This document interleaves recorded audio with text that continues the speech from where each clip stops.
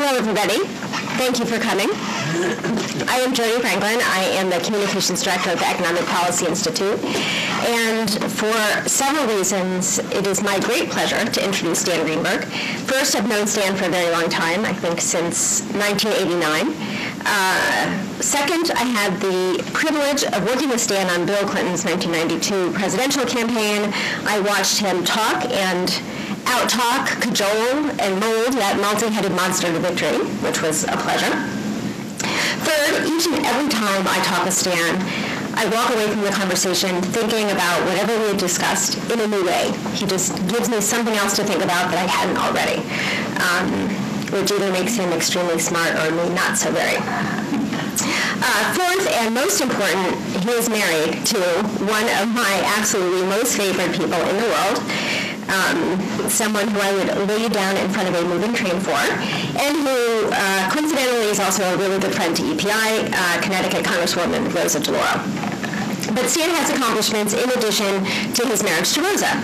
Stan Greenberg has served as polling advisor to presidents and prime ministers, CEOs, and dozens of candidates in the U.S. and around the world, including Al Gore, Tony Blair, Nelson Mandela, as well as national leaders in Israel, Europe, and Latin America.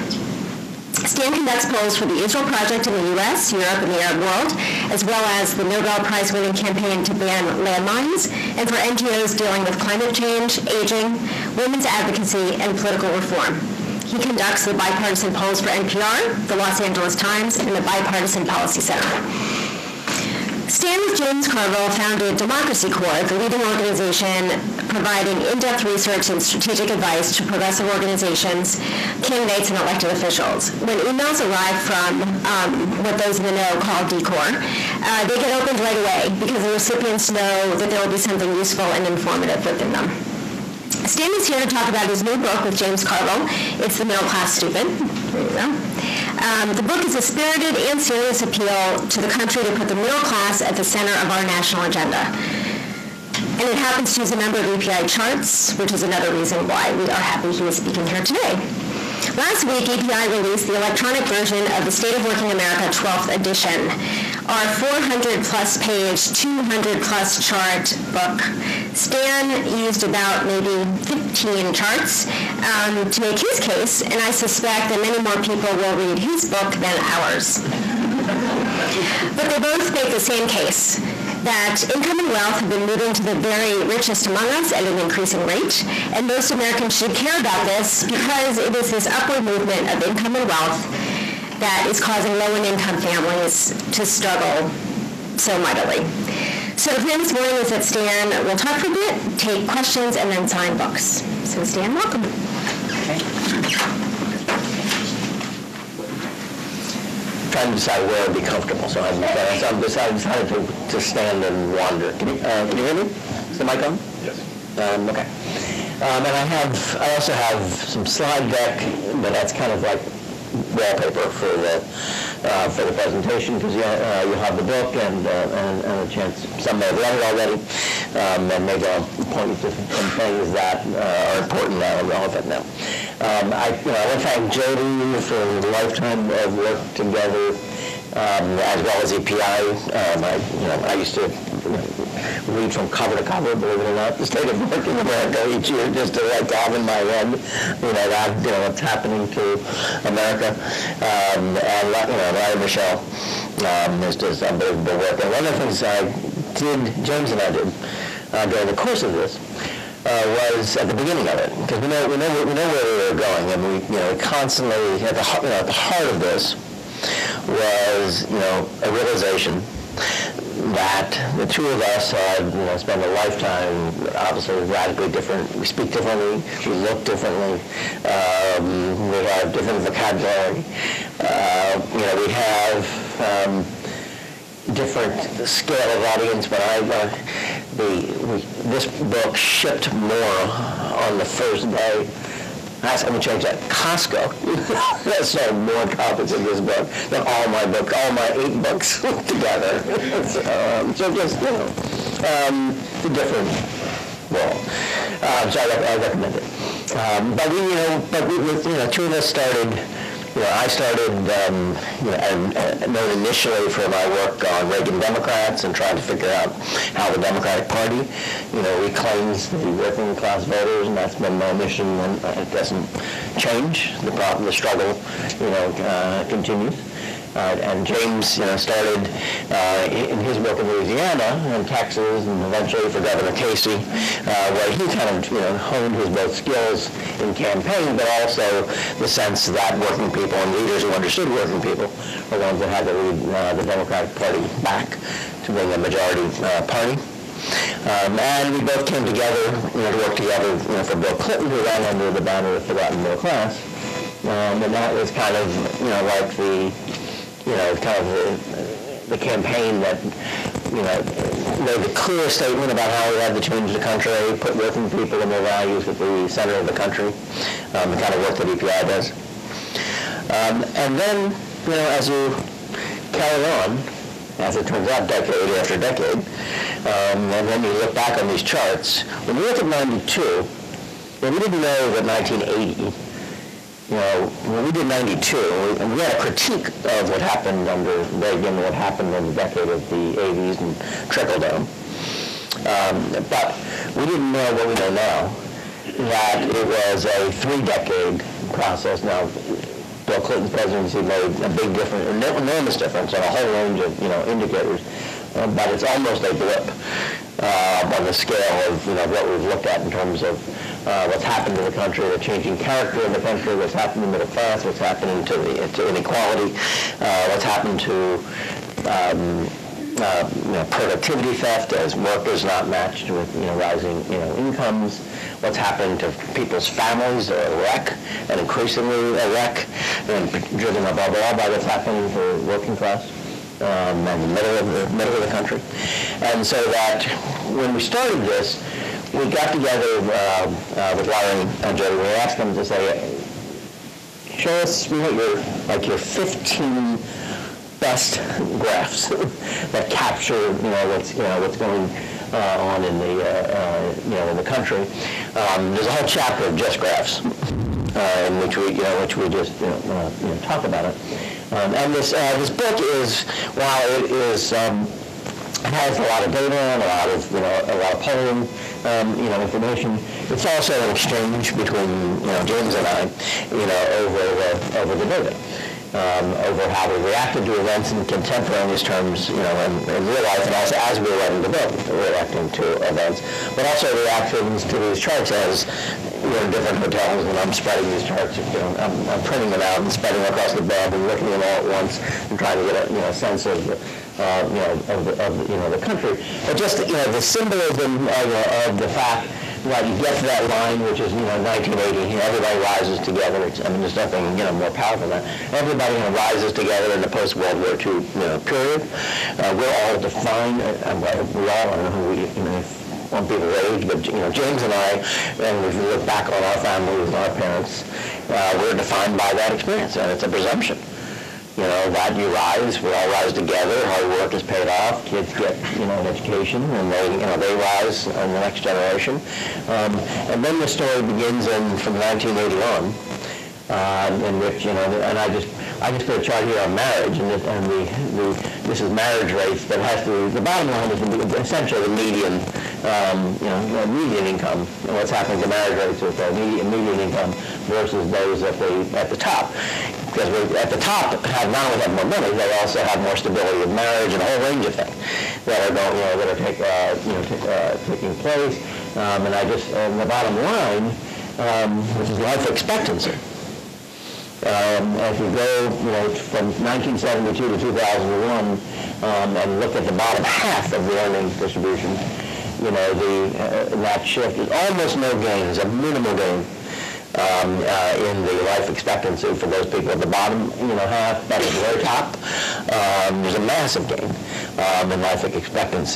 So that the totality of what's going on, infusing the country, is that the well-being of those at the top is advancing enormously, while those in the middle are lagging behind. We had almost no gap in life expectancy from, if you look in 2000, to the bottom half. If you look at where they were, in 1972, there's barely a gap in the bottom half, but now is like an enormous gap.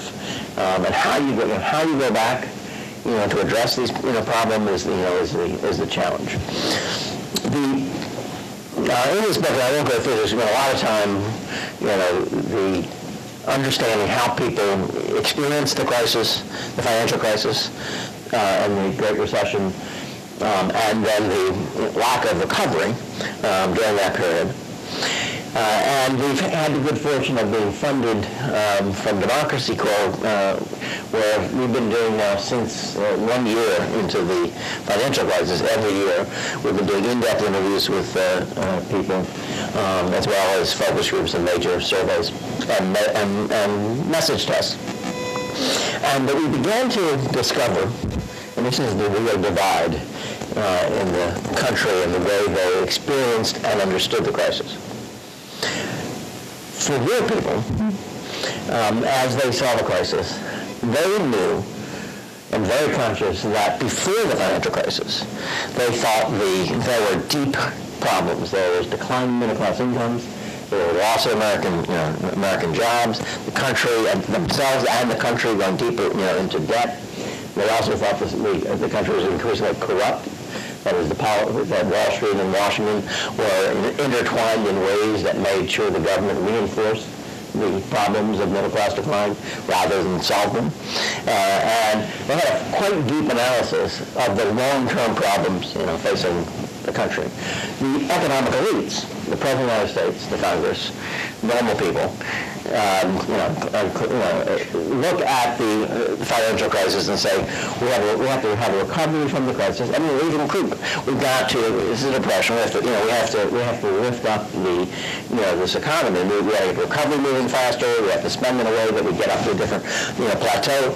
It makes total good economic sense. Okay. Except for these voters, what they think is that by talking about the recovery and throwing money at the problem, and doing it through the same political system that doesn't look out for ordinary people. I mean, look at the bailouts. The bailouts for them defined economic policy out of Washington and Wall Street. I mean, the bailout of Wall Street, the big banks, the bailout of the auto industry, which was very unpopular.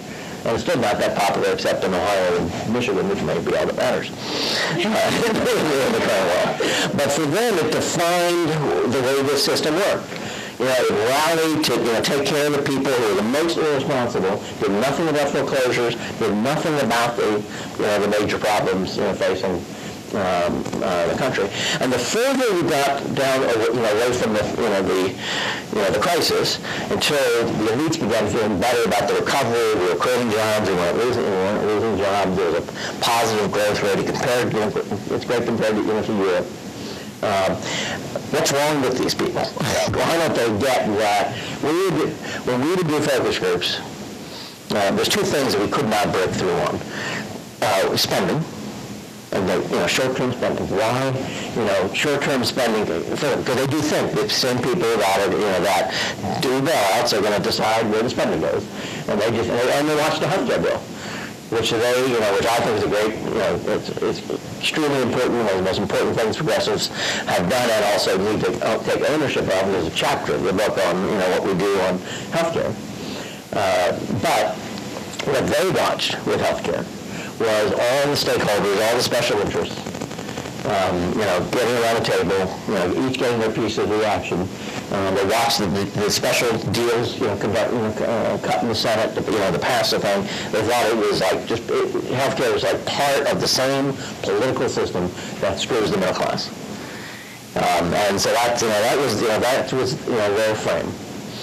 We would, in focus groups, we would show video of the president going out into the Rose Garden and saying we created 200,000 jobs, or the head of the Council of Economic Advisors, the national the chief economic advisor, talking about the number of jobs created, the 4.6 million jobs, or 200,000 jobs a month, particularly the 200,000, when they were talking positively about this, when they thought that the monthly job numbers would look good.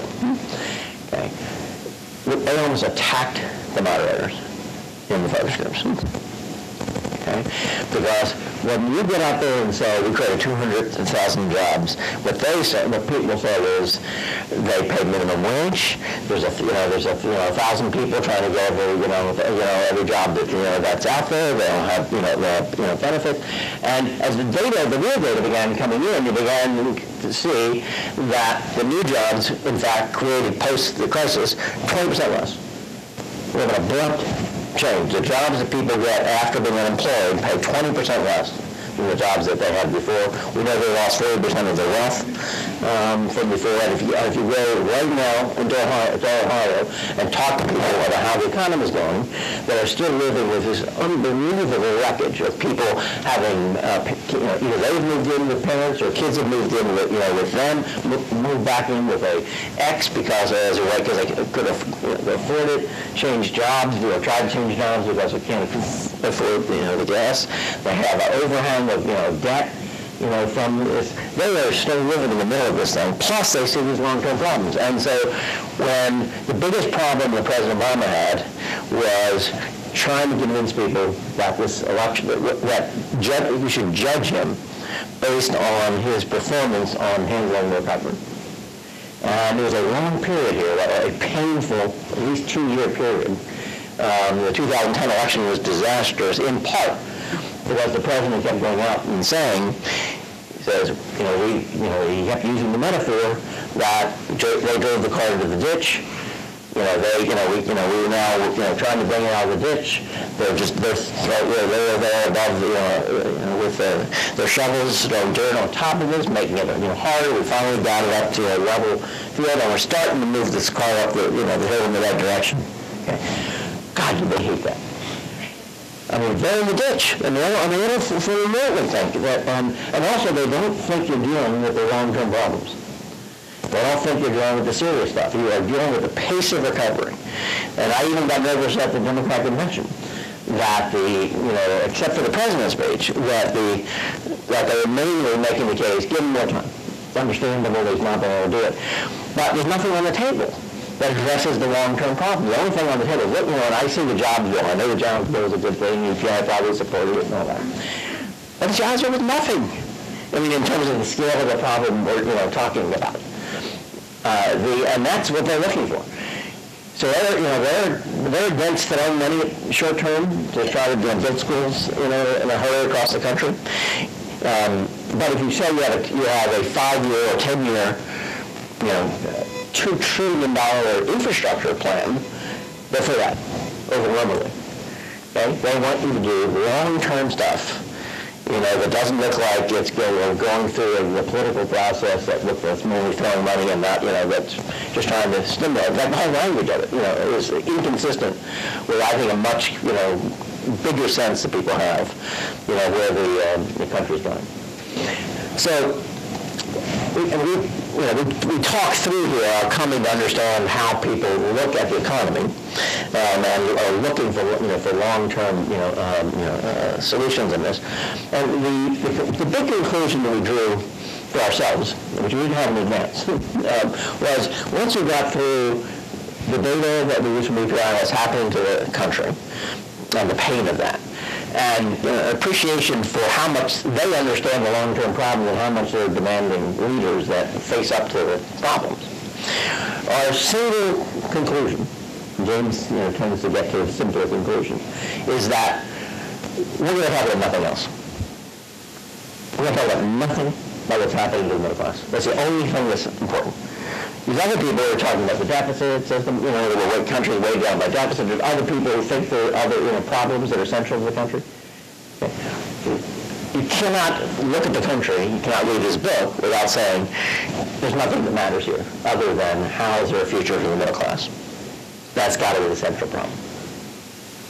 It goes back to 92, and it has to do with what campaigns do. Campaigns define what the fight's about.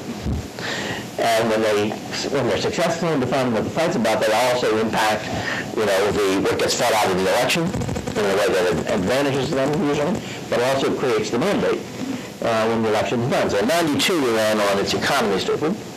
Bill Clinton, when he did his first Judge Sessions State of the Union address, went and said, I'm not going to talk about the State of the Union. I'm going to talk about only one thing, my economic plans. He ran on the economy. I'm going to put out my economic plan. That's what we're going to focus on, passing. And I think it probably had a very beneficial effect for that decade. The question is, can we have an election that's about the future of the middle class? What's happened, in this. I put this up because this is the jobs number, the monthly jobs number. We have it in the book. We also tested it in groups, and people throw tomatoes at it. We tested the president when he started his campaign in Ohio, put up an ad, with that chart. Okay, I can't tell you how low the rating was. It actually was almost the point of a breaking point with the Obama campaign when they released the memo saying how voters reacted to the ad in this chart. Because they think if you think this is progress, and you don't understand what's happening to the jobs and the restructuring of the economy, and this is just some of the diameter reactions to what happens when the president talks about progress, economic progress. The voters just are gone. And when we do right now open-ended tests and say how are things with you? Not about the economy. It's just everything, virtually something about health, but everything goes to money and affordability, having enough money to pay for things. People in the grocery stores become like this, consumed with the choices they have to make to get through shop at a grocery store, because people are changing their behavior in grocery stores in order to deal with this ongoing, which is not changing. Incomes are still falling right now. August dropped 0.8% real terms. Income is going down right now, and that's the challenge of making an economic argument in a presidential election when you have this kind of of pain. And when we and we have to recognize that when people look at the problems, I just put this here because we asked this last month in a poll on what economic problems to address. Jobs is the top, but government debt and deficits almost as big. Well, that's one of the. I argue that people look at Greece, they look at Europe, they look at California. They think, and we polled on it. They think when you have debt, that one will be for the country long term. Two, it's going to lead to not keeping your commitments on pensions, in this case Social Security. That means that they're going to have layoffs. But they think the consequence of debt, they have their own, it's through their own personal figure, private debt, but they also have both countries and states that in fact respond to having big debts with actions that they don't favor the going to the entitlement reform is the way to address it. They want to address it is raise taxes on the wealthy and get rid of special interest breaks for oil companies. They're for a progressive solution to the problem, but they think it's a problem. And if you don't recognize it in some way, you have to deal with it. And then you get income, wealth, and inequality. I'm not going to dwell on the data, but I'll put this up here because I'll read the piece, because this is the president from the convention, and which we tested, and it was tested very well. But just so you get a sense that the president has moved to this place where we're talking about. The recovery from the crisis of 2008 has always been the first and most urgent order of business, but it's not enough. Our economy won't be truly healthy until we reverse that much longer and more profound erosion of middle-class jobs and middle-class incomes. What makes our economy weak is when fewer and fewer people can afford to buy the goods and services our businesses sell. Businesses don't have customers if folks are having such a hard time. What drags us down is an economy when there is an ever-widening gap between a few folks who are doing extraordinarily well and a growing number of people, and no matter how hard they work, can barely make ends meet. Okay, that's from the convention. So that the president is in a frame of saying the problem is we're going to recover, that's fine, but what's serious is, and if you look at what he says in the speech about voting for him, he says, don't vote for me because of what I do on the recovery. He says, vote for me because what we're going to do to bring back America as a country where the middle class can thrive. and people aspire to be in the middle class can thrive. So that the president's moved to a position where we're addressing the right problem. Okay, so middle class stupid is, and I put that there for my ego, I'll go back. Just for those who are at the convention in Charlotte, they did paper the whole hall with middle class first, and so we viewed this as kind of a personal success in getting the country focused on the main problem. Let me close with because we have a lot of policy. Because if you go back to the filter, for us, the filter of our politics and the filter of our policy is middle class. And the data here are clear that when you send your message in the context of middle class and it's focused on the future and it's focused on long term, it's the best political outcome. Our message dominates theirs. And with a big test, it's pretty amazing. The Republican convention saying, all right, what this election is about is your disappointment with the last 4 years. They didn't deliver the jobs on the hope that they promised. We have how many months of, for unemployment above 8%, it's okay to fire. Okay. So it's a vote now based on performance over the last 4 years. The president, and the whole last day, was about vote future, vote, who's going to under which of these candidates is the future going to be better? Which one is going to make the right choices for the middle class going forward? So it's a future argument. Now, if you've watched, it's polls settled out. Obama moved in with a bigger lead, and the Romney people moved into a position of we're going to now talk about the future rather than just the past. If you look at the ads right now in the Washington, D.C. area, aimed at Virginia, the Romney ad is an economic ad on what he's going to do in the future. But they've made a turn. It's a pretty effective ad. I've tested it, and so they moved into that debate. So what we said is first we need a politics that centers in the middle class. That is our best place to wage this battle to have an election with the best result. But we also said it's the best politics in order to get the best policy. So that, if you focus on the middle class, and I use this filter, or I use healthcare as a filter. If you think the main problem of the country is the federal deficit, and since we have rising healthcare costs, and since that the government continuing to pay more and more for healthcare, that it makes sense to take action which reduce the amount that the federal government spends on healthcare. And it's okay to move that onto seniors, which is what by all of the premium support, all of the changes that they propose in Medicare, all of that is about locking in the spending levels, at inflation, essentially at inflation, close to inflation for general inflation, not healthcare inflation. And so it's a systematic year-on-year cut in healthcare spending of the federal government, addressing the deficit, but it's shifting those costs to seniors. Maybe they think that in a competitive market as a structure it will be, costs will go down, but why would we think that? So they shift it. It's okay to shift those costs.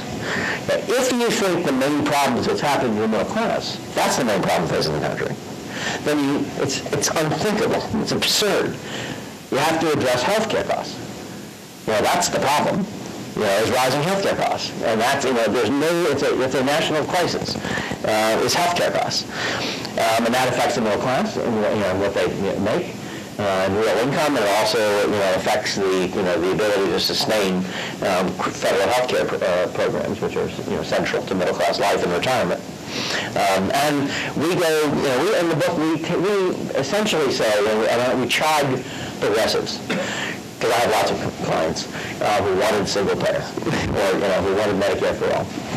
And I said, this is what, 15% of the economy, and we know the rate of inflation up until this year, the rate of inflation for healthcare, and how much a killer that is for people. Okay. This is going to roll out 2014, and it's going to roll out after that. There's no more important progressive project than making the healthcare reform work. Because it's it, we own it. And there are things within it, there are things that did not happen in the bill because of special interest lobbying that would be the first thing to do, to address. Go back, put in, get back the public option into it. We went through with the politics of it. We went through with people who were involved in the writing of it. What got knocked out that would have affected cost? That would get put back in, and public option is the most important, but there are others. Actually, not even the most important in terms of cost. If you're looking fee for service, or a number is probably the biggest thing that affecting cost.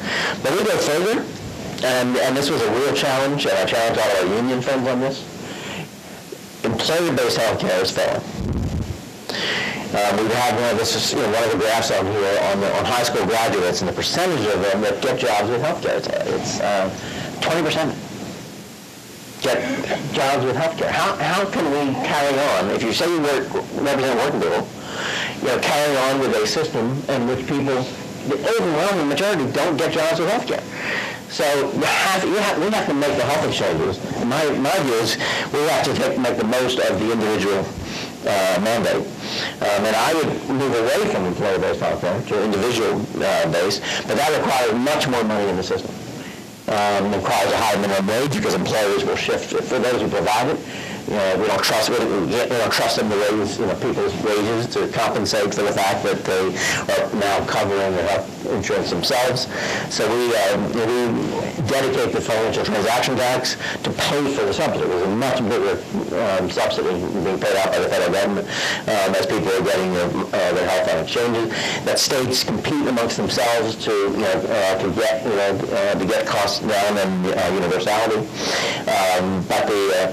But that's the hardest thing. And if people read it to the end of the healthcare chapter, we're out there.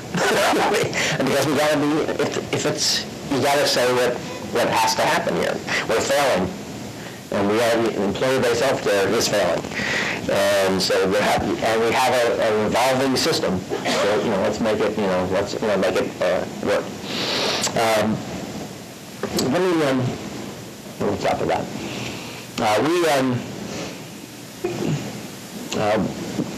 We just put out, obviously you can get a copy of these graphs, we just put out a copy of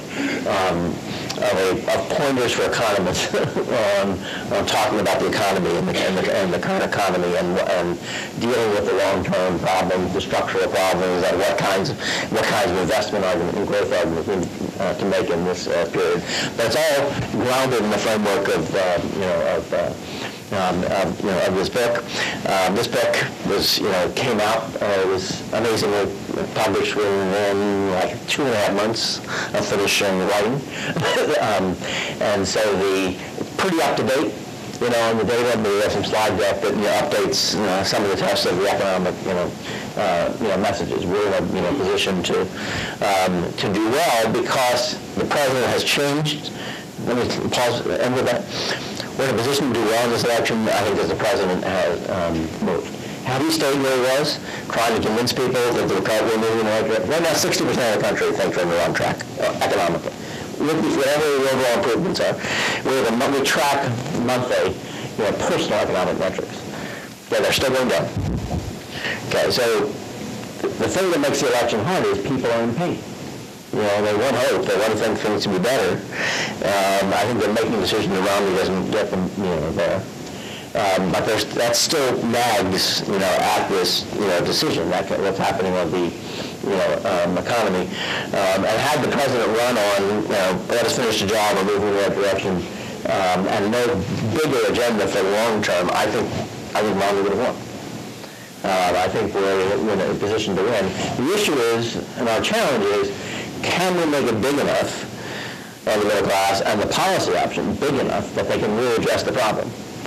Because it's not clear to me that we have on the table, other than healthcare, policies that can advance the ball. But we're not really addressing the inequality and the declining income and the corruption of the democratic process. There are big things that need to be addressed, and the more we push it to that, the better chance we actually have of doing it come January or in the long term.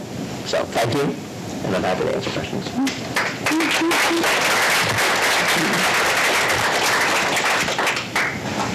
Stan, thank you very much. We're going to move into a little further conversation to get into some of the issues of the book.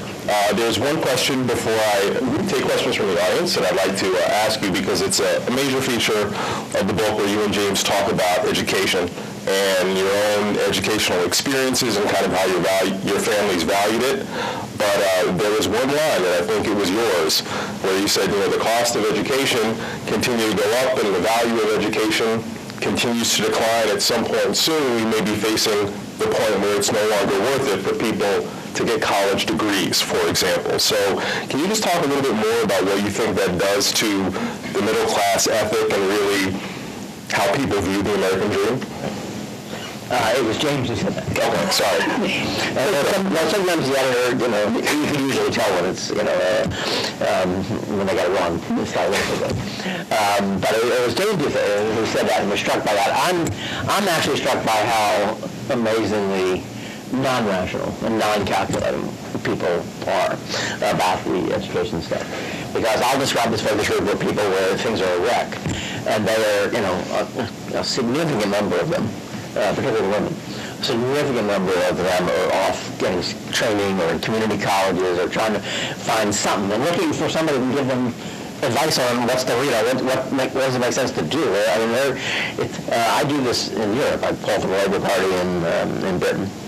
I work in Israel and other places, but I do groups in Britain now. And there, we have higher unemployment rising now. People are totally inert. There's not this sense of, this can be better. There's these structural forces that are there. There's a larger kind of political change that will affect it, and then so they're more politicized. But here, people they're into personal strategies, and they will, and I think they react to a debate on education. There's actually almost nothing in our tests. This month, we tested the different economic messages of the president. The education one was the strongest. Both the critique of their cuts, their 20% cut, because people, this is the only strategy they got. So they're not. I think at all levels, whether full college and the more expensive colleges to community college, people think this is the only way. It's the only thing we got, and so everybody's still investing in it. And so we have an obligation to get the costs under control and the affordability. And our language on it politically is not that great. I mean, the president talks about how much the Pell Grant changes have made a difference, and it's true, but it's really hard when it's being overwhelmed by the inflation of college costs to say things are doing better. And if you want to identify the two groups that are most problematic in this election, it's young people in terms of level of support and willingness to vote, and white working class voters are the two groups that right now are performing significantly worse than 2008. But education is a piece of it, but they want it to happen. So Romney kind of is like, I mean, I expect disengagement, in some ways more than, going to Romney. There's no increase in the number of people who call themselves Republican. I mean, they're like this foreign entity that doesn't believe in climate change, doesn't believe, there's so many issues in which they are, disqualifying. But it doesn't necessarily produce votes for us. And there's certainly not a lot of confidence that we have a strategy or have a plan or, they really want to know what's the plan. And if education, and if you list the pieces that they want in the plan, education is the number one. Okay. We have questions from the audience. Yes, sir. Yes. Yes, thank you. Whenever I go to Real Clear Politics to look at their compilation of polls, I'm always struck by the fact that there's one poll that is different from all the others. I mean, there are two groups. There's Rasmussen, which always shows, or usually always shows, Romney with a small lead, and all the others show Obama with a lead. And it's the same thing in the Senate races, by the way. The Republican always comes out better in Rasmussen than the Democratic candidate in all of those other races. So what is it about, what's Rasmussen doing? Is he standing differently? Is he constructing his questions to get a particular response? What is it about? I know one of the explanations, but there's probably others. We do know, that after the last election, there was an evaluation of the polls, and Rasmussen was consistently 2 point. There's a moving average of all the polls. He's consistently 2 points more Republican than the moving average. So it's some polls have fluctuations. They go above and below. If they're bad methodology, but it's not a biased methodology, it'll like small sample. It'll just fluctuate a lot on both sides of this moving average. Rasmussen is always on the same side. The biggest thing is that it is a auto dial in a poll, and so it's which means legally there can be no cell phones. And right now our polls, our national polls, are 1/3 cell phone. And so it's more expensive to do it, but their methodology doesn't allow them to do it legally. And so and there's no compensation for it. I suspect the other piece is race, and that's Gallup. By the way, Gallup is also consistently off because they have refused to make a judgment about what proportion of the electorate will be minority in this election. And now, no pollster would do that. Because we know we have exit polls, we have the census that does a survey right after the election. We know what the racial composition of the 2008 electorate is. We know the population trends. We know that the minority portion has never gone down. Okay, it's growing. So we have kept it the same. It was so it was 26% in the last poll. The last election, 2008. We've kept it there because we thought the African American vote would not be as high as it was, but we may be wrong. There are others have the 28% because of the Hispanic vote, whereas then it may be that African American voters protect, Obama, and so it'll be 26 to 28. Okay, so Gallup has it at 24. If you look at they say they'll set a quota. They allow just the sample to come in. Their number is actually 24. So Gallup is making the assumption that the minority portion will be lower in this election than it was in 2008. And no one else believes that. I mean, I do a lot of bipartisan polls for NPR and for the LA Times, and we have to agree on what the racial projection is, and we have the same racial projection. So that's why Gallup is systematically more favorable to Romney. You're saying Rasmussen does auto dial? Yes. So therefore, no cells. And so, what is the consequence of doing auto dial in terms of the results that they get? Do they get less completed data? Sample size. It's actually better than you would think. There are things you can do if they actually don't want to do quotas that would ensure like minority that would ensure things that would give you a more representative. There are lots of problems in terms of seniors are less willing to do it. I mean, lots of problems with it. They have to offset. They're weird, and you should not believe any of their state polls. But by the way, Nate Silver did a thing just comparing the polls that have cell phones and not. The average lead for Obama for non-cell is 2.9. The average lead with cell is 4.1. So Obama's probably Stan, could you just talk a little bit about cell phones and representative samples and why they're important? Well, and particularly young people and me. I don't answer my house phone ever. Two things. One, you have to. That's where people are, and so you have to reach them. There's just that more and more people that are either 50-50 on cell or cell phone only. I think the cell phone only may be pushing toward 20%. I mean, it's and it's moving at an unbelievable rate.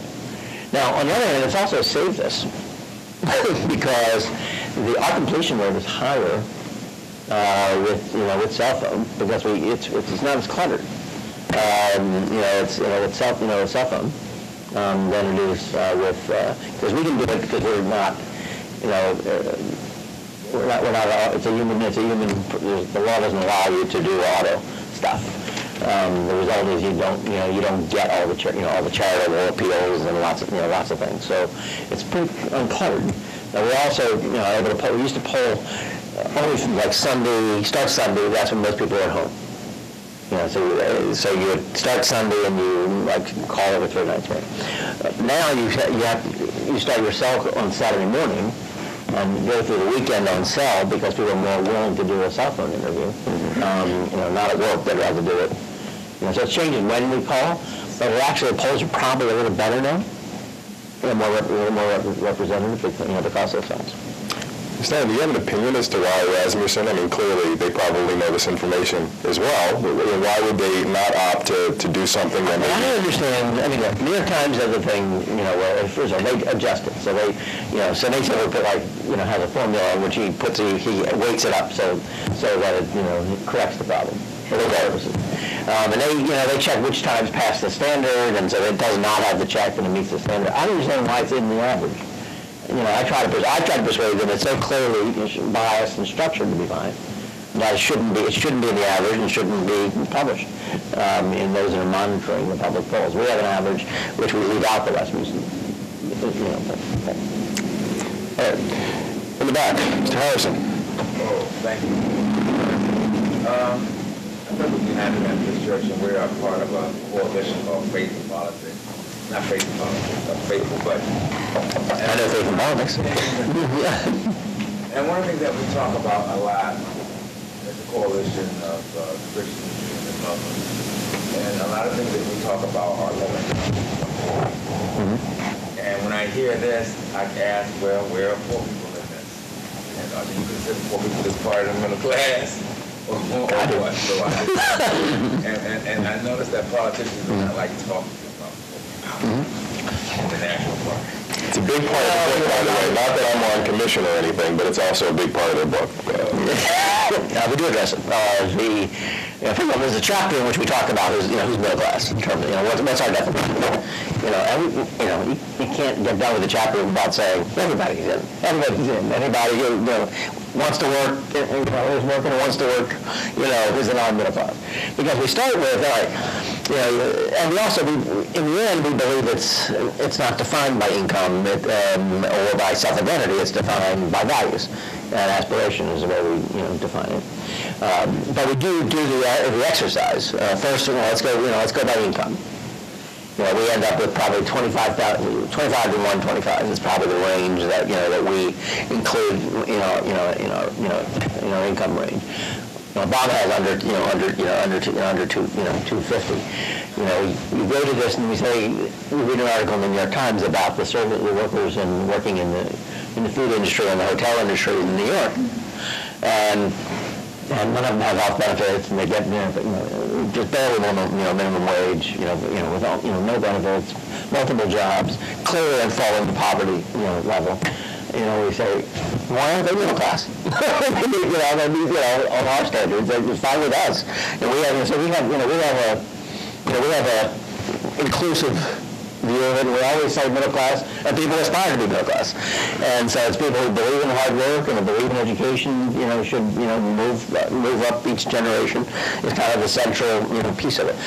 I'll go a little further than the book, because we did a study in which we had the president saying in his message, we added to his message, some phrases that said, I'm sad about the Ryan budget and what it does, but particularly what it does to the most vulnerable. Just let me first, the most vulnerable, to it.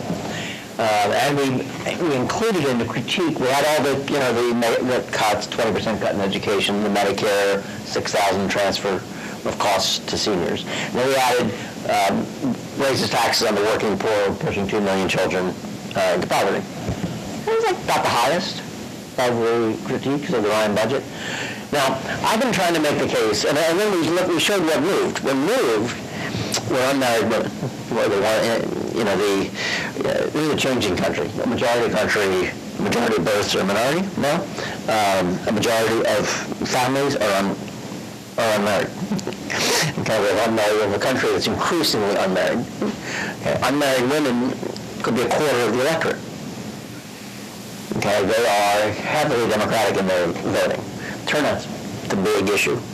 But they are, 1/4 of the electorate. They're probably close to half of the vote of Democrats. I mean, so unmarried women are like a critical piece, right? They were really hit hard. They're much less income. They're much more vulnerable, into what's happened in this economy. They don't have the security of having a second person, bringing in, money. Frequently have kids. And are really hit hard by this crisis.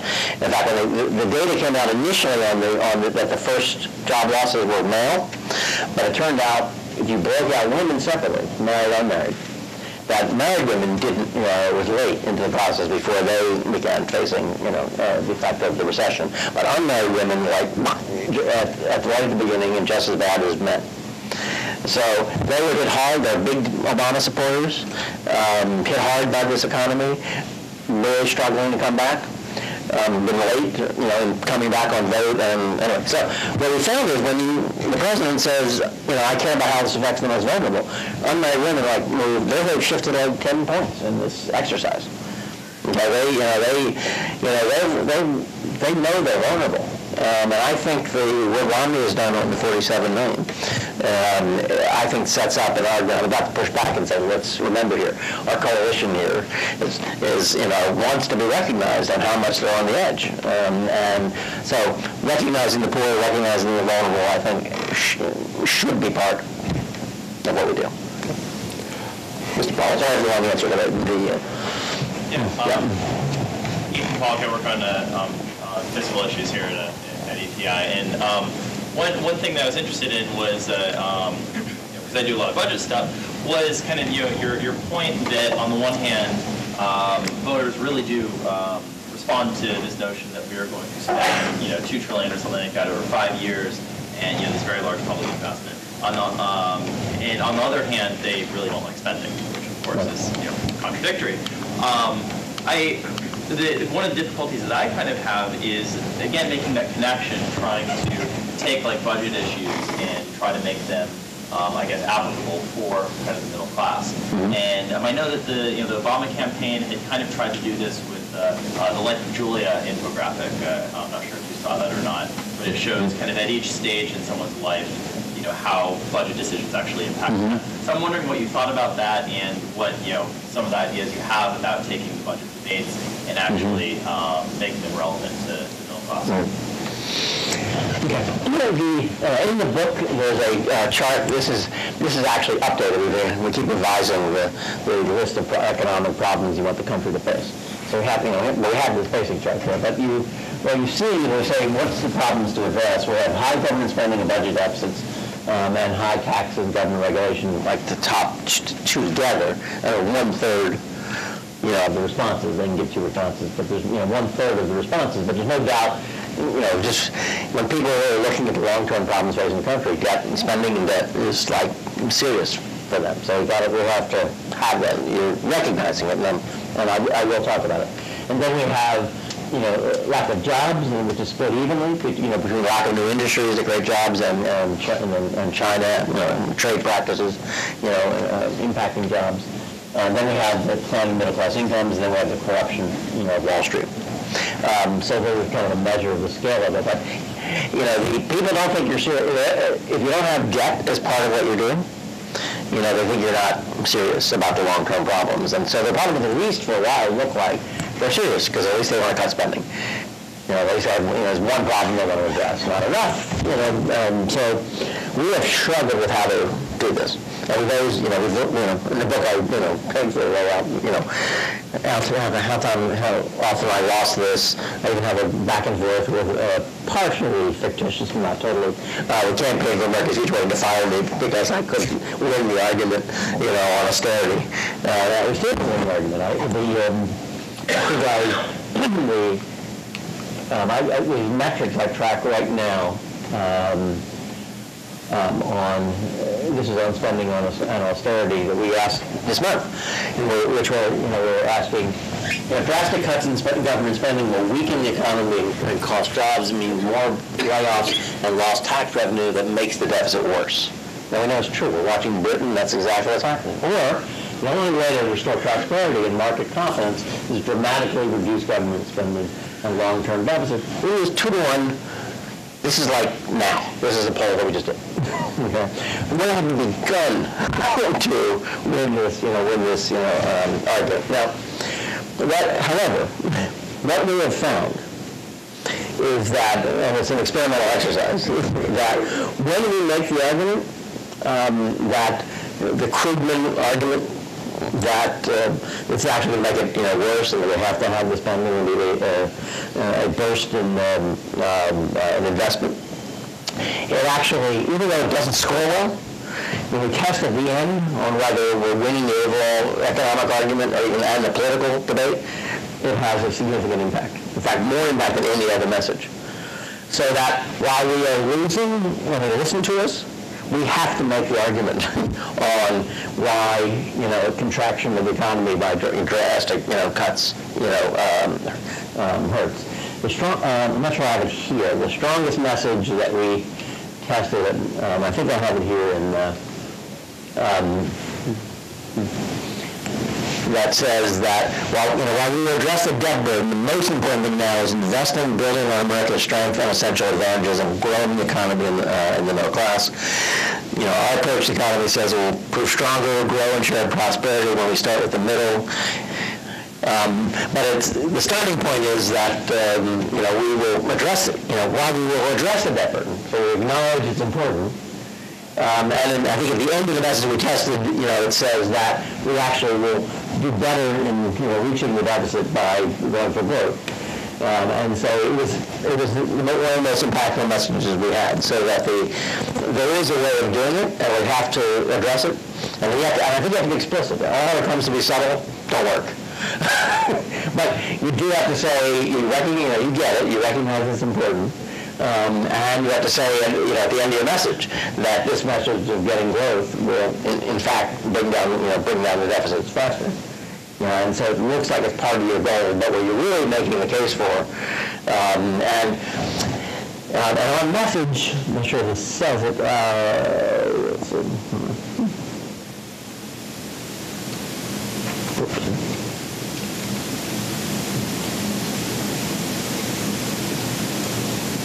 While it needs to be an investment that sounds like you're investing in something that's long term.